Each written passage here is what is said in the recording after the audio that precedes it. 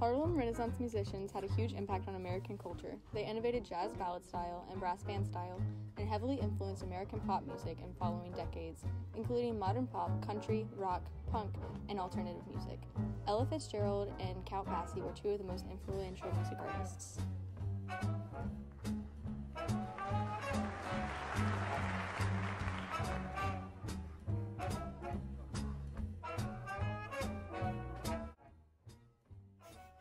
Ella Fitzgerald was born in 1917 and raised in Yonkers, a New York suburb.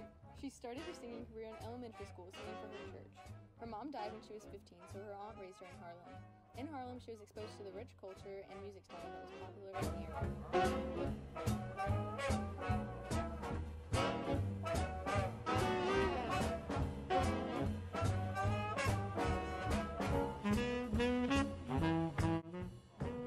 Count Basie was born in August 1904 in Red Bank, New Jersey.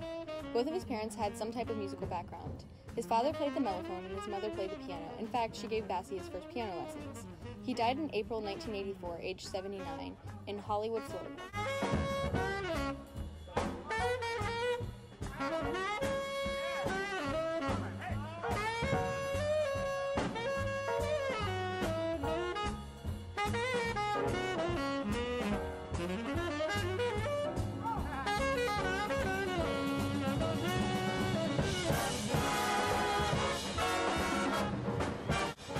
Ella Fitzgerald was able to sing many different styles of music and conveying subtle moods with a wide-ranging voice.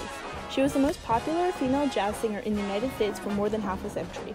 Over the span of her career, she won 13 Grammy Awards and sold over 40 million albums. She worked with Count Basie as well as many other popular jazz artists of the time period. She joined Norman Gras Jazz in the Philharmonic in 1946. Ella Fitzgerald sings the Cole Porter Songbook, released in 1956, which was one of the first 8 multi-album songbook sets Fitzgerald recorded for Verne. In the mid-50s, Fitzgerald was the first African-American to perform at the Macambu. She was inducted into the Downbeats Magazine Hall of Fame and received Kennedy Center honors for her continuing contributions to the arts. Some like the high road, I like the low road, free from the grief and strife. Sounds corny and seedy, but yes indeedy, give me the simple life. Count Basie was most well known for his wide range of compositions and his skill as a pianist in multiple styles, from jazz ballads like Little Darlin', which became the template for all jazz ballads to follow, to more modernist, almost avant-garde styles of composition with the bluesy April in Paris. He also composed many of the big band style pieces, such as the 1 O'Clock Jump, featuring strong emphasis on the rhythm section as well as the horn section, which was rare for the time. He created a jazz orchestra called the Count Basie Orchestra in 1935. It quickly became one of the most well-known jazz groups and still remains so today. He featured many other black artists, from popular guitarist Freddie Green, who set into place what it means to be a jazz guitarist as both a soloist and a member of the rhythm section, Helen Humes, a vocalist, to Lester Young, a tenor saxophonist. He was also well known for his skills as an improviser, adding changes to his own compositions on the spot during his performances, while still communicating effectively with the rest of the ensemble to ensure a solid performance. Count Basie was the first African-American man to ever receive a Grammy.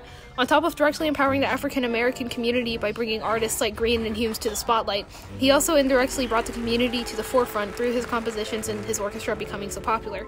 His brilliance for writing and performing was truly essential to the diffusion of African-American culture and music into American culture as a whole.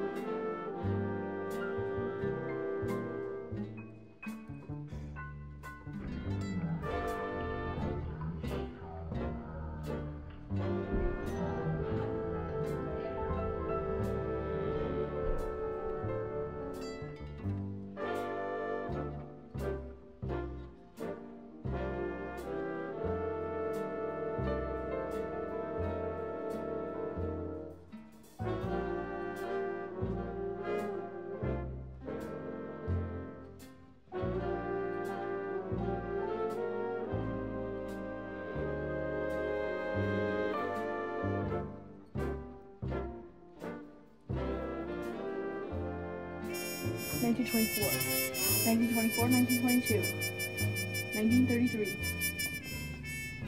1934, 1920.